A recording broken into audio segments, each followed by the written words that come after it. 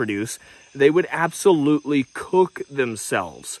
So what they're doing is they're using a mixture of these two main properties called luciferin and luciferase. And when they mix these properties together, it creates this cool light that is emitted, and they actually use this for a variety of reasons. Many species use this light as a way of communicating to other animals, to other fireflies and glowworms, letting them know, hey, this is where I'm at. Anybody want to come over here? Anybody want to mate? Things like that.